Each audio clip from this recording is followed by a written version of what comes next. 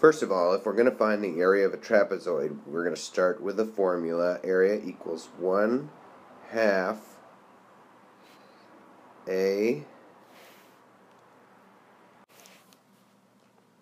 plus B times H. Okay, so A, figure out A. Let's put it here. It should be this side. B is this side. So we already know that A equals B.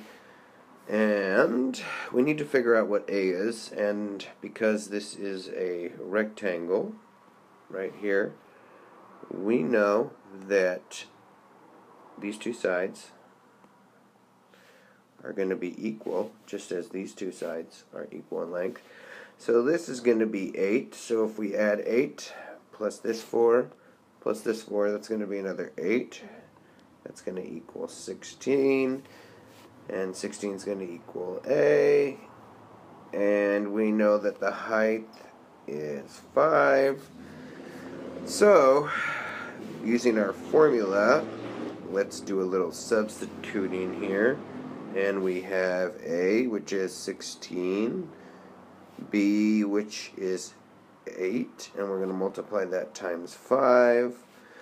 So we're going to have 16 plus 8 is 24, and half of 24 is going to give us 12. And then we have 12 times 5, and that's going to give us 60, so it's going to be 60 units squared. And there you have it. There's our answer for today's question.